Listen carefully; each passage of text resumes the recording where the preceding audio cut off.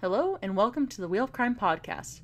This podcast is ran by two ladies who play games, mumble profanities, and laugh way too often. Also, this podcast does cover topics of sensitive nature, and as such, listener discretion is advised.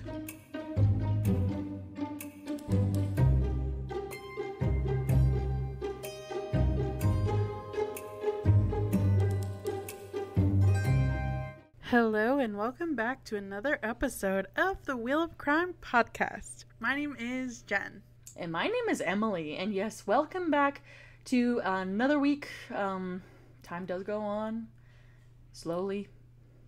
It sure does. Slowly yet quickly, and then slowly again, and that's just, that's how it is. It be how it be, if you will. It is what it is. Yeah, so,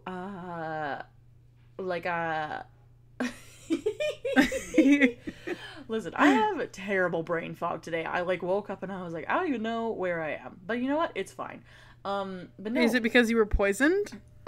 Well, I mean, amongst many other things that happened this last weekend. I won't get into details too much for our listeners, but just saying, people need to check their safety stuff at work. Otherwise, you might accidentally end up poisoning many people and making them very sick for at least 3 days. That's a real thing that could happen. And that is not the vibe. Definitely not. Can attest to that. Would not do again. Yeah, and then, oh boy, okay, either way, what did you do this last week, Jen? We are recording this episode on Valentine's Day. Very romantic. It's so romantic. I'm spending the day with my one true love, Emily, so. Obviously, we're like soulmates. Totally, 100%.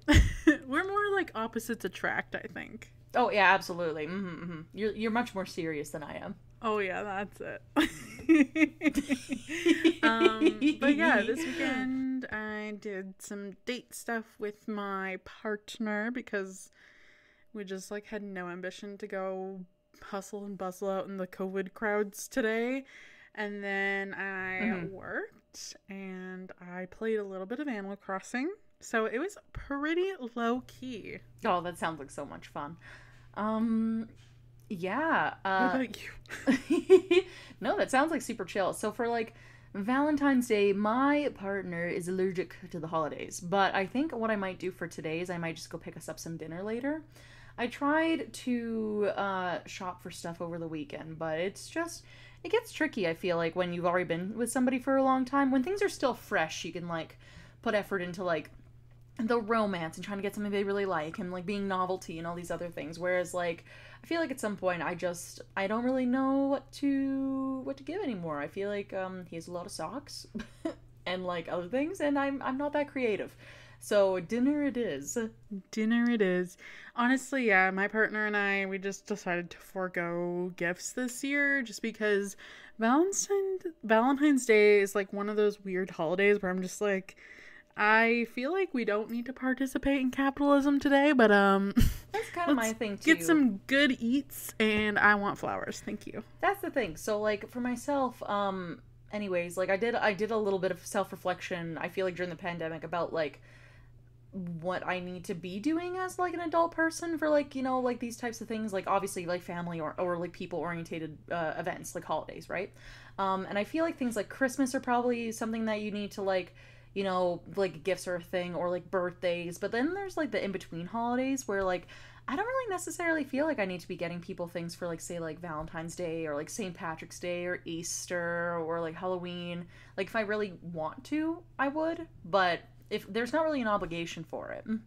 Yeah, I'm sorry, but I never have and I never will buy anyone an Easter present or a St. Patrick's Day. You're not going to get me a rabbit this year. I'm highly offended. You know how I feel about bunnies. Truly.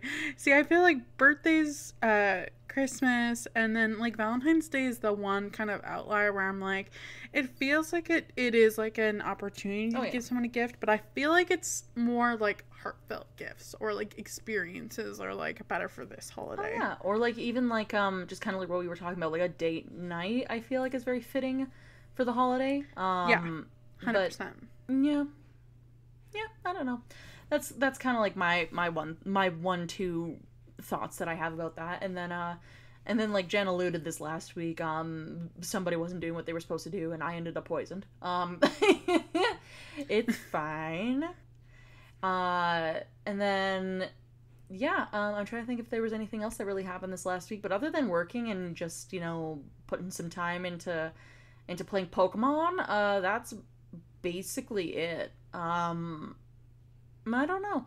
Now that I've played this game a little bit more, I'm still very on the fence about it. It's like, it's definitely not one of my favorites, but it's fine, you know? Is it worth $80? Maybe to the right person. It's kind of hard because it's hard to know. What is it worth $80 to you? Like, if you had known, like, this is how you were going to feel about it, would have you still purchased it? Probably not, like, when it first came out at full price. Like, I can understand why they're selling it the way that it is now. But personally, for me and my types of games that I like to play, if it's going to be RPG, I like having the full experience rather than just kind of like a half experience, which is kind of what I feel like I got with this game. So it's more something I would have waited, I think, until there was like a sale where they like have it for like say $60 or something. That I feel like might be a little bit more reasonable. It's only $20 less, but like it's one of those things where even though the game is a bit challenging in certain parts, even like for like a grown-ass person like me, there are elements to it that still feel very childish. And then there was a lot of effort put into the Pokemon themselves and not so much into like the actual gameplay. It's like I feel like most of the efforts were put into like the story, the Pokemon themselves, and then they just kind of missed the boat on like the environmental factors, like, you know, like your town that you're in and like some other things. It makes more sense when you're playing it. Right. But there are other people though who really like the simplicity of it for that reason, because it is very predictable for certain things. And then it's not like a true RPG. There's boundaries where you can't go past certain boundaries. So it's not really like it's a free exploration game. You just have certain areas that you can go to. But yeah, that kind of got a little technical. But but yeah, no, that's kind of how I've been feeling about it. Of course, like, because of who I am as a person, I'm still playing it and all. But I would say it's probably not one of my favorite ones. Fair enough. I mean, I have not played any Pokemon games, so I have nothing to add, but I understand. Well, no, it's very hit or miss. Like, sometimes, like, I'll get a game where, like, it's been recommended to me and I don't really know a whole lot about it, and it just blows my mind. Like, that's how I felt about, say, for example, Stardew Valley. It was something that was recommended to me and I kind of got into it. It was a little technical at first, but then once I kind of got into the jive of things, like, I ended up being obsessed with it for, like, I think for sure about 8 months. Like, I was in there grinding at working at my farm every night, and I loved it. It was fantastic. But, like, it's one of those things, though, where I didn't really know. And then, like, going into it, I was like, oh, man, I don't know. Yeah, I started Stardew Valley, I think, at a bad time, because I was super slammed with work, and then I just like was like, I don't know, like, about this, I don't understand what I'm doing. I kind of did the same thing when I first started playing, if I'm going to be honest. What happened with me, I don't even remember when I first started trying to play it, but I remember I picked it up once and then I was like, oh, it's like, there's a lot to do and I think this could be interesting, but like with how like things are going right now, like it's too slow. Like my problem is that I was like, oh, I don't really want to spend like 8 hours like cutting down trees. But then I like put it down for a bit and then I came back to it like a few months later and restarted a file so that I just restarted from the beginning, and then I started playing it the way that I wanted to, and that's when I fell into my obsession. Then all of a sudden I was like fishing and I was doing all these other things that I really like to do. I feel like I'm gonna get to that point. Like, I don't know. I think eventually I'm going to repick it back up and become obsessed with it, because it is the type of game that I like. So I'm like, I should really like this. Emily, how do I make truffle oil? I'm going to make millions. It's going to happen. I just don't know. It's a matter of when, not if. Yeah, right? I know. I have another game like that too. It's like, I bought Assassin's Creed, which like most people in my life have played and really like. And I know that it's one of those things where like, I feel like if I put time into it, I'm going to get really highly obsessed, but I've only been, like, dipping my toes in every now and again. Like, I open up the file and I play a little bit, and I'm like, ooh, let's pull that one back and revisit this in, like, a couple weeks, like, just because I know who I am as a person. But, yeah, I don't know. But that's the deal with that. I feel like as far as, like, new stuff in life, a week is really not that long of a period of time. It's long enough to get poisoned and play Pokemon. It goes by so fucking quick. Like, honestly, it, like, last week. Mm-hmm. Sorry, it's Monday today. But last week felt so weird because we went to Edmonton over the weekend, and we got home like really late Sunday night, and then Monday, Tuesday, like, I didn't drink any alcohol or like have any substances of any kind, but like I felt fucking wrecked. Mm-hmm. I was just like so exhausted from the amount of social interaction, and we didn't even see that many people, but I was just like exhausted. Mm-hmm. And so like all Monday, Tuesday, besides us recording, I did literally nothing. Oh yeah, just recharging. I actually have a theory. So just with that, because I myself have had a couple times where I like go out to do things and then I just like I feel like just butchered the next day and I can't figure out what it is. I honestly think it depends. I think people, when they do certain activities, they pull from emotional energy, and that ends up being what wrecks you, because it doesn't make sense for certain things. Like, it's like visiting with people isn't something that's like physically exhausting, but then like depending on who it is, sometimes I wake up the next day and I feel like I just like finished like running a marathon, right? And I think it's just certain things pull certain amounts of emotional energy from you, and then that's all you need. And once you're out of emotional energy, it's you just cop out. You can't do it. I know. God, I don't know, I was just fucking destroyed. And then Wednesday, I worked all day, and then I had a friend come over to watch a movie. And then Thursday, Friday, I worked all day. And then the weekend, I did like work here and there, but mostly just felt anxious that I hadn't gotten enough done this week. So, yeah. That checks out. Yeah, no, I understand that one. And, yeah, I don't know. But we're back for another episode. That's all I know right now. Exactly. So let's spin our wheel of questions. Yes, and, I'll explain more once we're done our wheel of questions here, but this is going to be a very fun episode for me. Okay.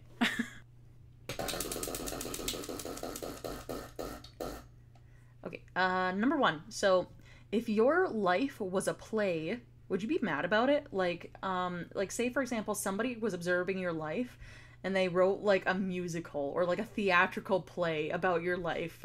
Is that something where you'd be like bothered by it, or would you be like flattered? I think that really depends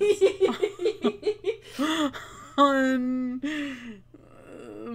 what aspect of my life they're writing about and how I'm portrayed. Like from the time you were conscious until today. It's gonna depend on how I'm portrayed. If I'm portrayed as like that fucking butt end of the joke, I'm probably not gonna be super stoked about it. I mean, fair enough. Yeah.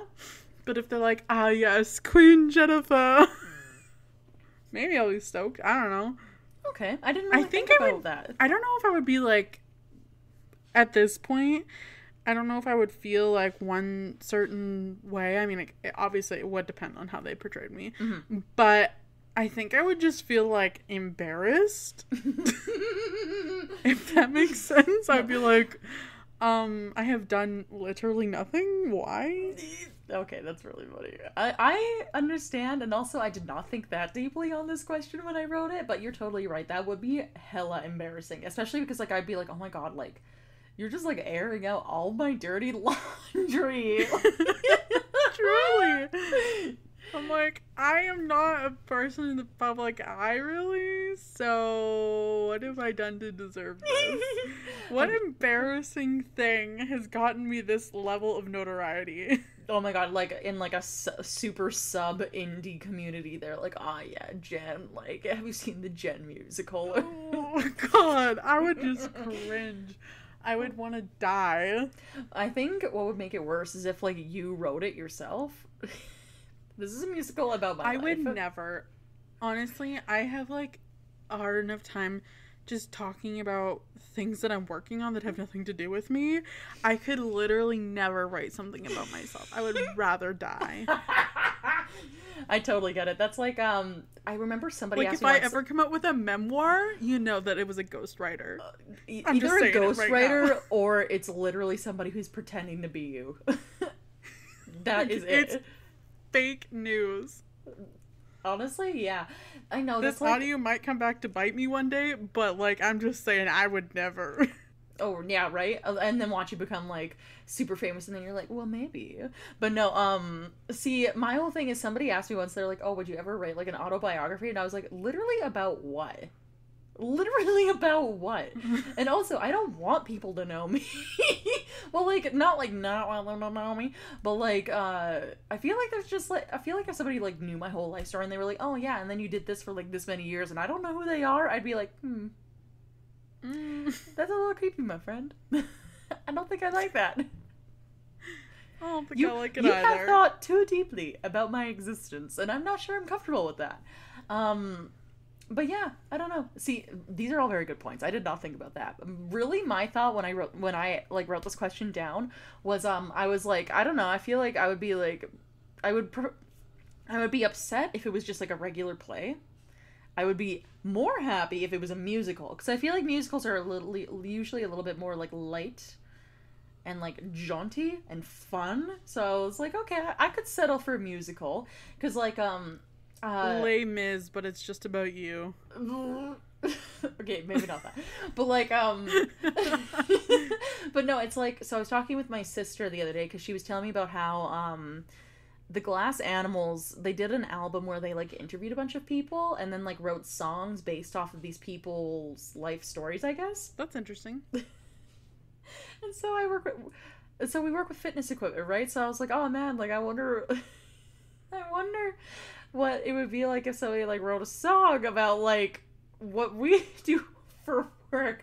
And so she, like, off the handle started singing a song about, like, working on treadmills, and it, like, deceased me. So then I was, like, writing these questions, and I was like, I can't even imagine if there was, like, a hit single number from a musical about my life about fucking treadmills. I think I'd die. I think that would be it for me. It would be like something like Emily picked up the barbell and then she threw it around.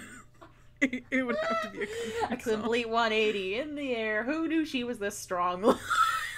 Yes, like, so bad. I'm trying to remember what exactly she said. She was like, look at her now running on a treadmill. It was so bad. I was in tears. If I ever become a musician, I'm only gonna write songs about you working on fitness equipment. Oh my god.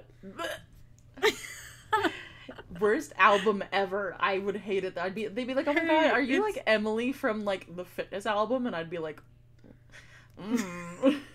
that's me. Maybe I am my bestie's muse. Of course, always.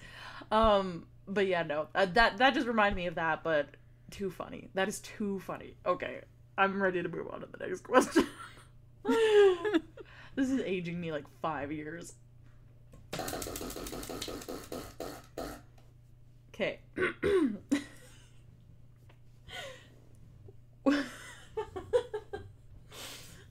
What do you think of mischievous little guys? Oh god, is this about gremlins again? No. The gremlins are from World War II. This is Valentine's Day. Oh god, is this some Valentine's Cupid shit? No. But you have to answer. What do you think of mischievous little guys? Fucking men.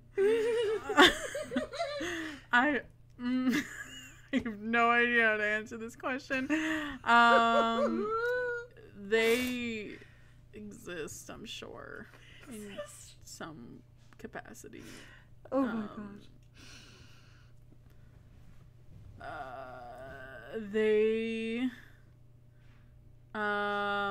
I have no idea. Okay, so I wish that they, didn't fuck up World War II with their gremlinness. Mischievous little guys? Yeah. Okay. What do I think about mischievous little guys? Fun, I guess. Out for a good time. Little bit of mischief here and there. It's Gucci. It's fresh.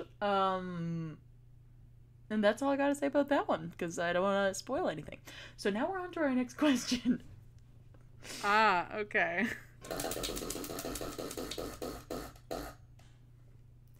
Would you be friends with Shakespeare if you could? Probably. He seems fun, actually. Like, I'm not an expert on Shakespeare, obviously, because, well, maybe not obviously. I'm just not. Everyone's out here like, oh damn, I thought she was a Shakespeare connoisseur. I'm so disappointed. I'm gonna stop listening to the world's podcast leading now. Expert in Shakespeare. She had a PhD in Shakespeare. Yeah. Okay, but no, but from what I know, and just like, I feel like you have to have a certain type of brain to write the plays that he's written. I feel like he could be fun to hang out with, or at least like have wine with. I would have a conversation for sure. I don't know if I would be like friends. That would be like depending on like what the vibes were. But I feel like the door's open for a conversation. Like a couple drinks and like feel it out, you know? Exactly. Like go to like a pub, like share a frickle with each other, maybe get something to drink, just chat it out, like put an hour or two into it, and then think about it later on and be like, yeah, he wasn't too bad. He was a pretty okay guy. Then go bowling and then like see how that goes. Is he too competitive? Is he just the right amount? Like, what's the vibe? Is he a sore loser? Is this a friendship that will last, or like are we gonna stay as acquaintances? Did he pass the interview? Exactly. And then you gotta invite him to like a party at your place. You can see like how he intermingles with like the rest of your friend group, just like really feel it out. Oh yeah, like how is the integration process gonna go if we decide to move forward with this relationship? Exactly. It's like an interview. It is like an interview. But yeah, and that's my answer. Well, what about you? Would you be friends with Shakespeare if you could? I mean, like, I wouldn't not be friends with him, but like, I would want to feel it out also, like, we gotta see if it's gonna work. I'm not gonna force anything. Oh, yeah, of course. Like, I'm not just gonna show up and be like, hey, Shakes, what's shaking? Let's go get something to drink. Shakes, what's shaking? How's the spear? How's the spear? But like, I get it. And this is also, like, assuming that he's still alive today, I don't think I could be friends with a skeleton. Just saying. I don't care how cool they are. Hey, don't discriminate against skeletons. They could be cool, too. I was gonna make some kind of skeleton joke, but nothing came to mind. Throw me a bone here.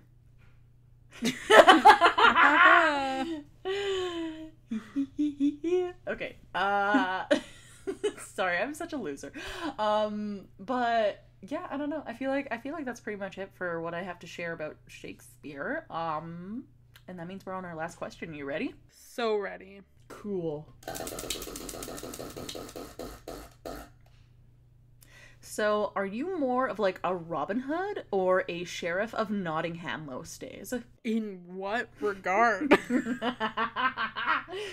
In just... I mean, I wear a lot of like leggings, which is more tight, so that's Robin Hood-esque, I suppose. In any way you want to take it, I guess. See, I feel like if I read this question, I would take it as like, do I usually, like, in my life and with the people I spend time with, am I more of like the like go-getter, like vigilante type person, or am I the person who kind of like is like a little bit more reserved and like is trying to arrest people? I don't know. I'm gonna be honest. When I wrote these questions, I was in a bit of a silly, goofy mood. Well, I'm not a cop, so I'll go with Robin Hood.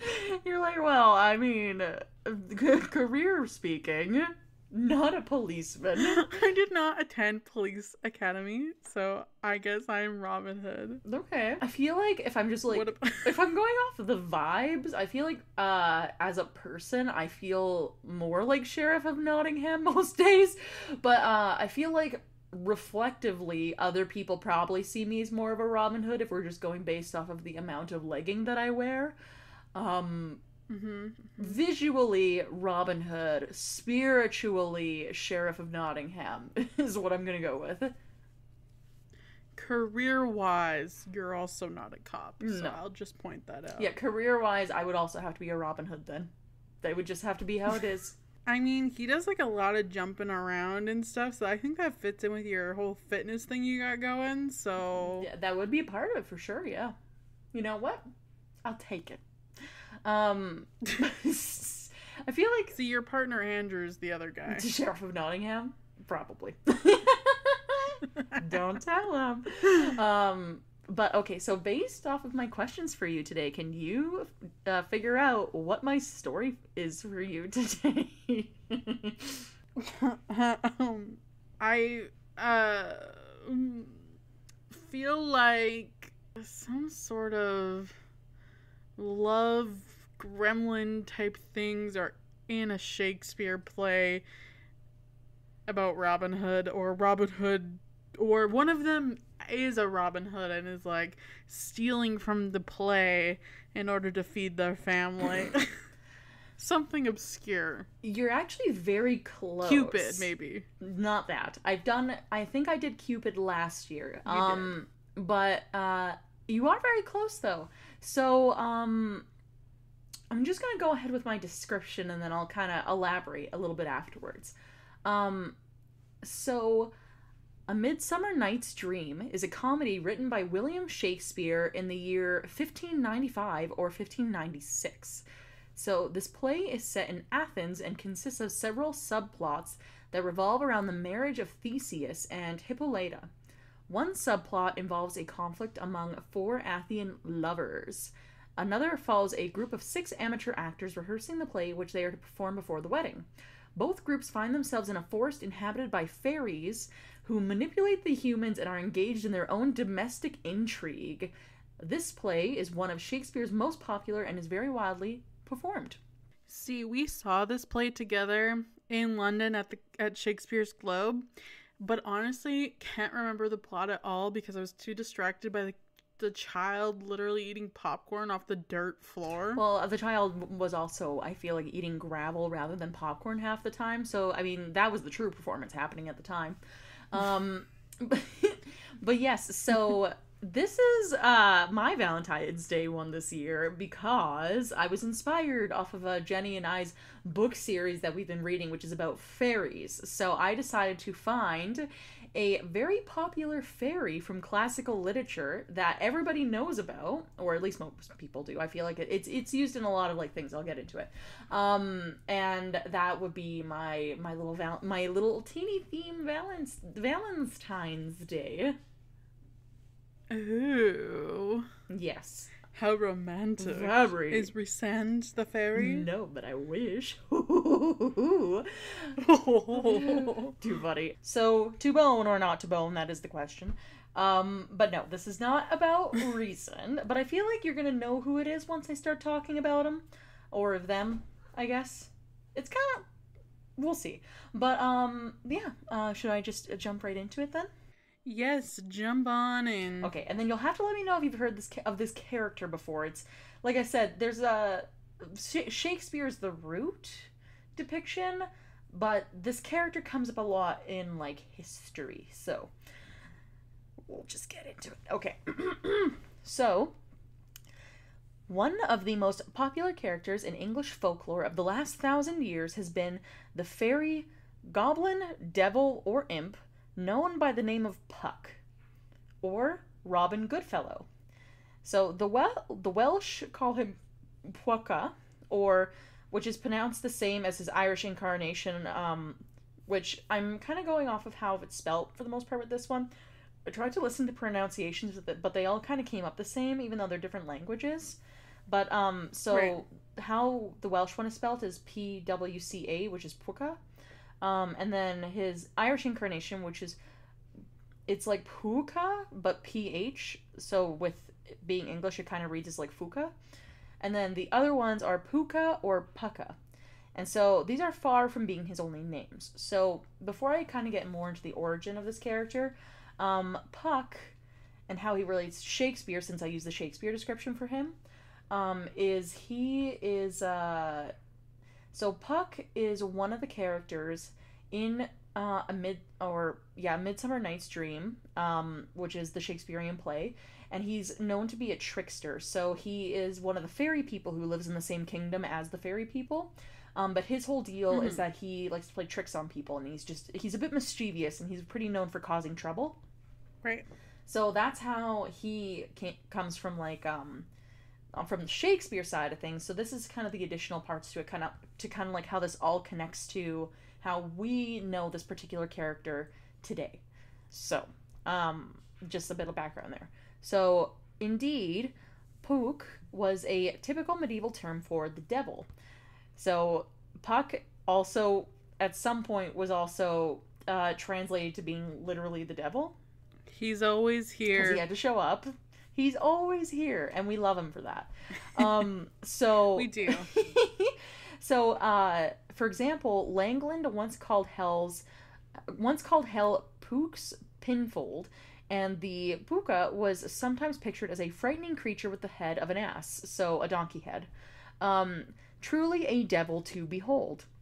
The Welsh Puka also did not match our modern conception of dainty Tinkerbell fairies, which is kind of how we see fairies today.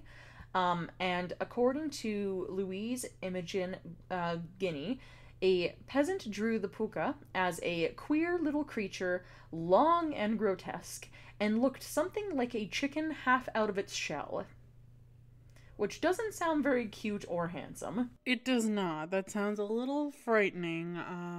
I am afraid, and no further questions at this time. You're like, I am frightened, down to my bones. Please continue. So, as a shapeshifter, Puck has had many appearances over the years. He's been in the forms of animals, like how the Puka can also become a horse, an eagle, or an ass, aka donkey. Because I feel like every time I say somebody's becoming an ass, I have this particular image in my head of somebody who drives a truck and just genuinely behaves like an asshole. But in this case, I mean a donkey. I don't mean your local Chad. We don't mean your giant butt. No, not that either. So, he's been a rough, hairy creature in many versions. One story has him depicted as an old man. He's also been pictured like a brownie or a hobbit. And in 1785, in a painting by William Blake, he looks like Pan from Greek mythology. And in 1841 painting by Richard Dadd, Puck looks like an innocent child. And in a modern cartoon show, portrays him as a silver-haired elf. So the modern cartoon show is Gargoyles. Did you ever watch Gargoyles? I didn't really watch it as a kid, but I definitely have seen clips, and I think I've probably seen an episode or two, but nothing consistent. Were you a watcher of that show? I wasn't, but when I was older, my partner and I, we kind of went through a phase for a while where we watched more not classic cartoons, but things that were popular in the 80s, or not the 80s, the 90s especially, or early 2000s. And Gargoyles was one of them, and Puck is one of the characters in the show, and they do call him Puck in the show, and he is a silver-haired, pointy-eared elf person, and I believe he's a villain, if I'm remembering correctly, but that would be one of his modern depictions. Yeah, I only really remember the gargoyles from that show because they were stone and sitting on top of a giant building and being yeah, and just being really cool in general. Yeah, exactly. Yeah, future career path for me. That's my eventual goal. Same. Life aspiration unlocked. Yeah, right? Just, I gotta be outside all day and, just sit there and do nothing. Sign me up. Moving on. So, Puck uses his shape-shifting abilities to make mischief. For example, the Puka would turn into a horse and lead people on a wild ride, sometimes dumping them into water. And the Welsh Puka would lead travels with a lantern and then blow it out when they were at the edge of a cliff. Being misled by a Puck, sometimes the legends speak of Pucks, Pukas, and Robin Goodfellows in plural, and they were known in the Midlands as being Puck-leden. And that's a lot like the phrase pixie-led, which describes a similar action on the part of Somerset fairies known as pixies. So some believe that the term pixie is derived from Puck. Yet another expression for being lost is Robin Goodfellow has been with you tonight, and there's a reference to this there's a reference to this at least as early as 1531. So you're gonna hear this name Robin Goodfellow come up a few times. It'll make sense in a bit. But that's Robin Goodfellow and Puck have both been really old terms that have kind of continued to travel through the years, and for a while they meant the same thing. but they don't really mean the same thing anymore, which I'll get into. Copy that. Yes. So, Robin Goodfellow is one of the fairies known as hobgoblins or just hobs. Hob is short for the name Robin or Robert, so the goblin named Robin would be it. So, Robin itself was a medieval nickname for the devil as well. Well, sorry, I just need to back up to the goblin named Robin. Robin the Goblin.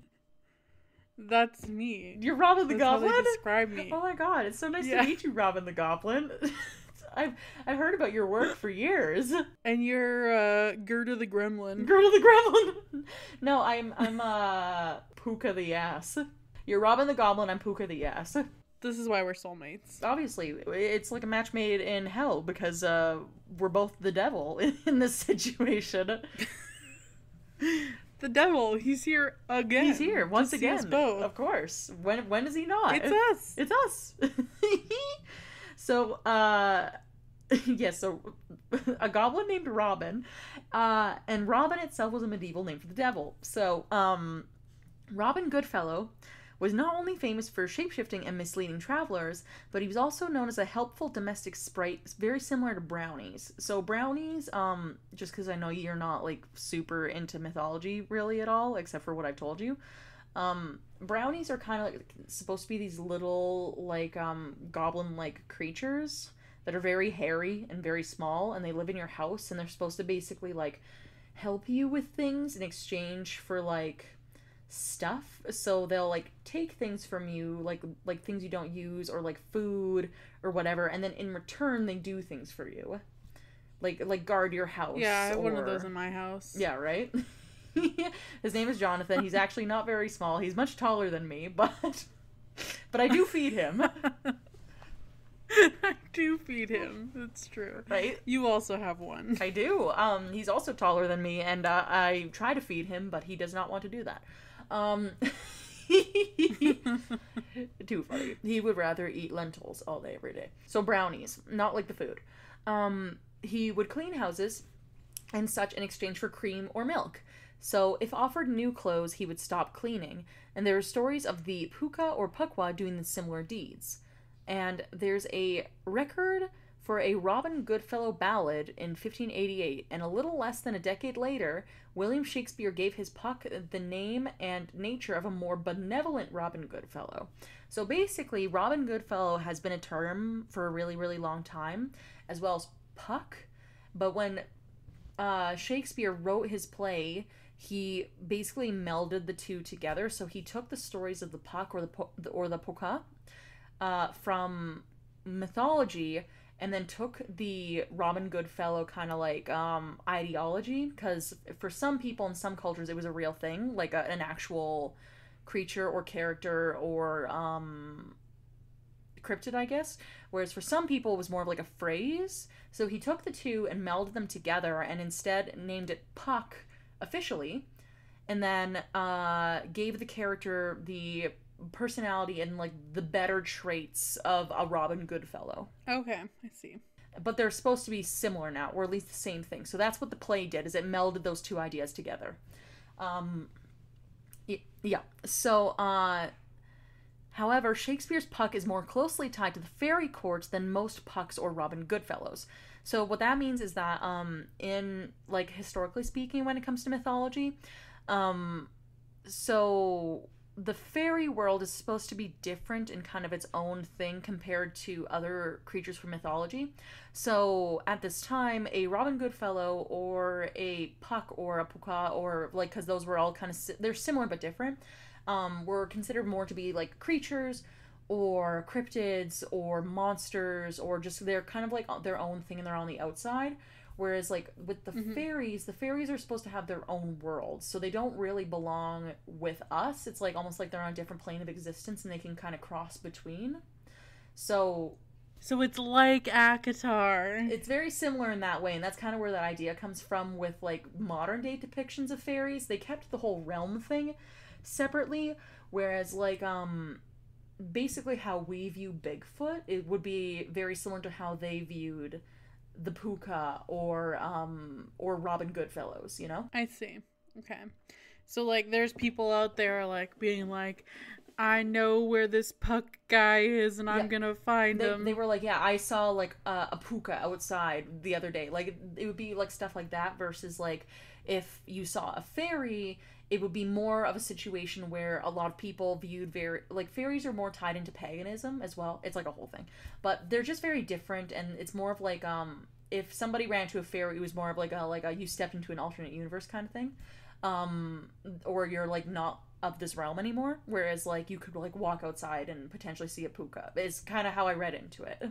Okay, I see. Yep, so here's a long quotation from A Midsummer Night's Dream. It's from a meeting between Puck and one of Titania's fairies. So, just to briefly, so in A Midsummer Night's Dream, one of the two main characters are the leaders or the royalty of the fairy kingdom, and that is King Oberon and Queen Titania. And so there's a few, or Titiana.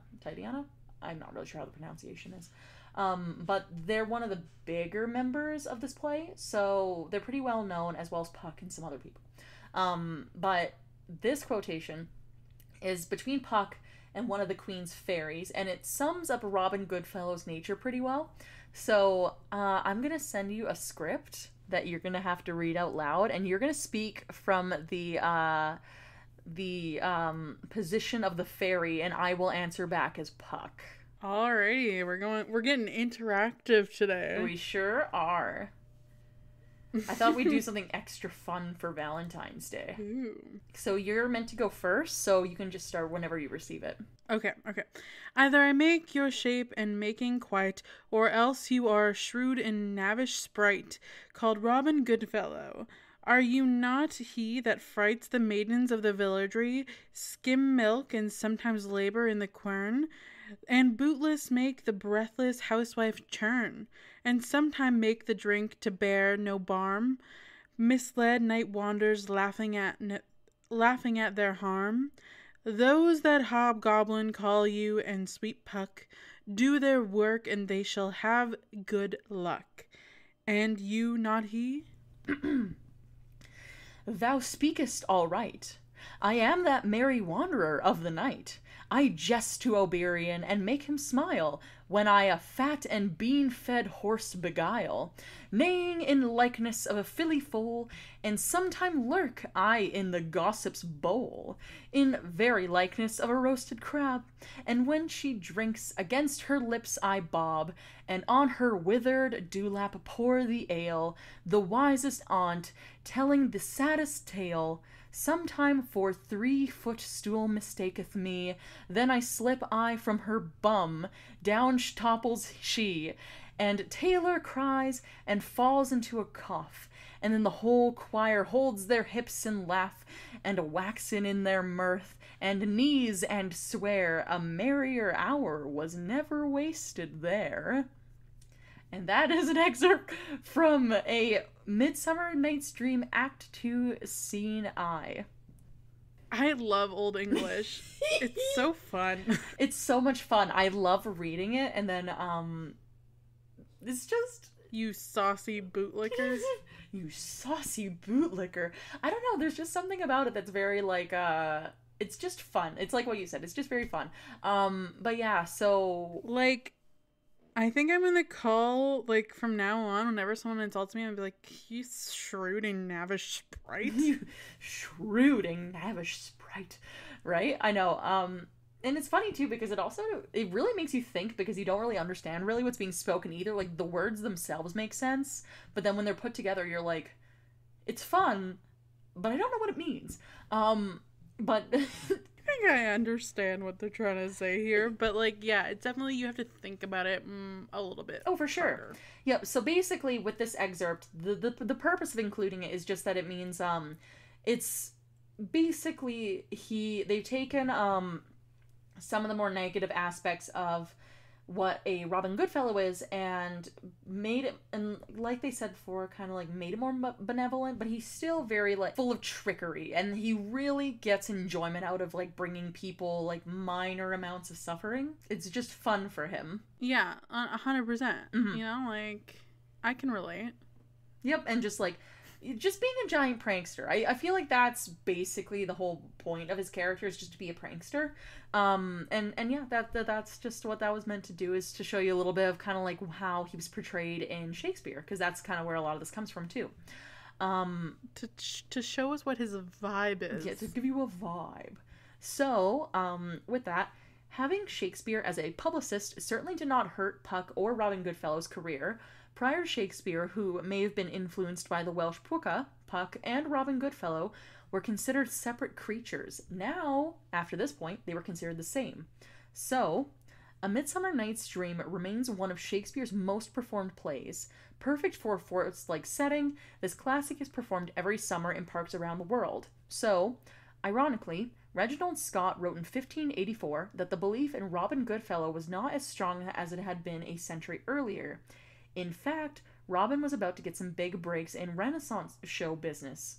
So, Robin Goodfellow started to appear in more plays around 1600s, and there were many 17th century broadside ballets about him. So, in these ballads, Robin Goodfellow is the son of Oberon, the fairy king, and a mortal woman. So this is like taking a spin-off from the play now, right? Right. So he pulls pranks, shapeshifts into various animals, and the foolish fire, known as the Will-o'-the-Wisps, gets into trouble and does the kind of thing that's often described in Shakespeare's play. So Robin's trademark laugh is ho ho ho, and one 1628 ballad song may have been written by Shakespeare's drinking buddy, the great Jacobite, or Jacobine. That's how they have it written, but I'm pretty sure it's that. In the reign of James I, the king after Elizabeth I, playwright Ben Jonson. And Ben Jonson certainly knew his tricksters. The Puck Harry, or Robin Goodfellow, is a character in his unfinished Robin Hood play, The Sad Shepherd. So, there may be a connection between Robin Hood and Robin Goodfellow. So, many pagans believe Robin Hood was originally a fairy or a pagan god. That's kind of like it's a belief shared by some, but that isn't like the most widespread belief on how this kind of derived into existence.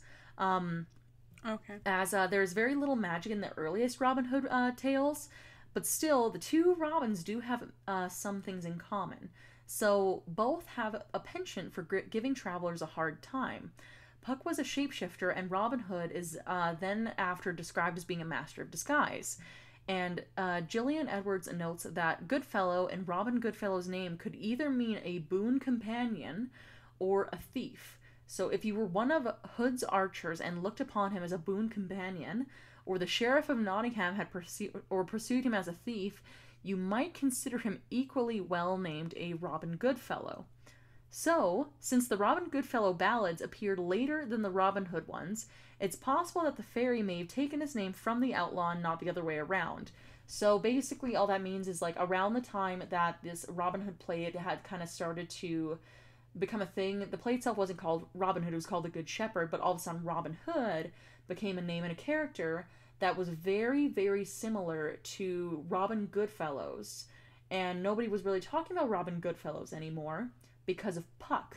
So when Shakespeare wrote about Puck, he basically had taken the two myths, made them into one, and then people after that only would ever talk about, like, the Puck or the Pwca. Right. So then nobody really talked about Robin Goodfellow. Or Robin Goodfellows. Right. So then all of a sudden Robin Hood appears, and people start, even though Robin Goodfellow and Robin Hood were kind of intermingling at the same time, it's almost like they kind of morphed into the same character through retellings. Because by Robin Hood being a good fella, he then became Robin Goodfella. You know, it's kind of like a weird... It's like a linguistic thing that just happened. Yeah. Poor Robin Goodfella, you know, first he gets mistaken for Puck, and now he's mistaken for Robin Hood. Well, and then one point... Everyone forgot about him. They did, and at one point, before Shakespeare, Robin Goodfellow was just a name for, like, a creature. There was allegedly several Robin Goodfellas. It wasn't just one person. And then after Shakespeare, it became one person. I wonder if he stars in the movie Goodfellas. We'll have to look into it. It's possible. Can confirm he doesn't, but he should in the sequel. Definitely. That's just coming. It's a long time coming. Get on that, Scorsese. Right. So, concerning him being a hobgoblin, or the hobbits, and Harry, so, so, here's the thing. So, Robin Goodfellow and Puck still are considered to some degree to be a hobgoblin, right? So I kind of went over that in the beginning about how, like, visually they were either like a fairy or a hobgoblin or like a gremlin or like an imp, or like there's just a lot of things that they're all supposed to be at the same time. These are all different things, but this is just how the interpretation goes. So, Right. one of the caricatures that kind of continued through time was him being a hobgoblin specifically. So, what that is, the meaning changes a lot, so I didn't really include it because it depends on when you're talking about it in, like, history and interpretations. However, so, hobgoblin, hobbits, derives from hobgoblin, and Harry, so, Dob, like Hob and Robin, is a short form of Robert. Okay? Okay. Are you following? I'm following. Dobby the house elf from J.K. Rowling's Harry Potter novels takes his name from hobgoblin-related legends as well. Another imposter. Yep, so now you can tie in hobbits, Dobby, to hobgoblins, and you can tie hobgoblins to Puck or Pukas and Robin Goodfellow, who is also Robin Hood. There's a lot of connections. It's like, in those, like, crime shows where they've got, like, the murder board and, like, the strings. Yeah, except for it's, like, me connecting Dobby from from Harry Potter all the way over to, like, Robin Hood, and I'm like, yes, makes sense, look. 100% it does. Basically. That's what's happening right now. Right? And so, exactly, right? And so if we're speaking of Hobbs, and we're talking about J.R.R. Tolkien's most famous creation, the Hobbits, undoubtedly the Bagginses, the Gamgees, the Tooks, and the Brandybucks from Tolkien's 20th century novel and 21st century films, The Hobbit and the Lord of the Rings, can be considered distant cousins of the Hobgoblin based off of the derivation. From that, Puck, or Robin Goodfellow, has a long and colorful past, and judging from his recent appearances, he has a long and colorful future ahead of him as well. And so, to finish off my story for you today, I'm going to end with one last Puck quote. Are you ready? I'm so ready. All right, here we are. So, by oak, ash, and thorn, cried Puck, taking off his blue cap, I like you too. Sprinkle plenty of salt on the biscuit, Dan, and I'll eat it with you. That'll show you the sort of person I am. Some of us, he went on, with his mouth full, couldn't abide salt, or horseshoes over a door, or mountain ash berries, or running water, or cold iron, or the sound of church bells. But I'm Puck. And so that is Puck of Pook's Hill by Rudyard Kipling's quote. And that is the story of Puck, our favorite little fairy trickster from ye old days. Happy Valentine's Day. And how he robbed Robin Goodfellow of a legacy. Of a legacy. And now we have Robin Hood, who has his own very interesting legacy himself. What a shame. Yup. But yeah, no, that was basically that. And I do find it interesting how everything ties together, obviously, because this is a very interesting topic for me. But yeah, well, that, and I guess, retelling through history, it's interesting to see how things morph over time. It is. It's interesting how, like, especially at the way back when, history wasn't, like, as linear as it is today. Mm-hmm. There was a lot more, like, bits taken from here and, like, things taken from there. Mm-hmm. And, like, people just kind of pulled from, like, whatever they heard, and then things morphed into something else. Oh, yeah, for sure. And then that's the thing, too, is, like, it's interesting for usually the type of stories that I cover, which are usually, like, mythology or legends or, stuff like that. Because you'll see something, and it'll be so different from something else. But usually the reason that it's so different is because one person would have told another person very basic details, and then they just kind of left the rest up to imagination, and it creates new creatures. So then all of a sudden we have recorded things in history that weren't ever recorded before, because one person was talking to another person, and either there was a miscommunication, or they weren't very descriptive, or it was just kind of left open to interpretation, and then you end up with an entirely new mythological creature. Which is kind of neat. It is very neat. And then just kind of get passed down through history as being like a real deal thing, and then And then you end up today where an imp, a goblin, a hobgoblin, a gremlin, all these things are supposed to be of the same, but yet they are very different in a lot of ways. I feel like they all kind of started from the same thing and then morphed into very different things now. Yep, I like to think that they're like region specific. They're from different countries. They have different cultural identities. Yeah, so the gremlins are from Germany. Obviously. The pucks are from England. The pucks are from England, but the pukas are from they're Welsh. See? Just different vibes. Different vibes all around. But yeah, so with that brings us to the end of our episode today. If you guys liked this episode and think that we're like super rad, you can leave us a review on pretty much anything now. I saw that Spotify also did an update recently where you can leave us a show rating, so it'd be really cool if you could leave us a review there, or anywhere. We don't care. We're open to interpretation. We just hope you like us. And then if you would like to check us out more, we have a website as well, which is www.wheelofcrime.com.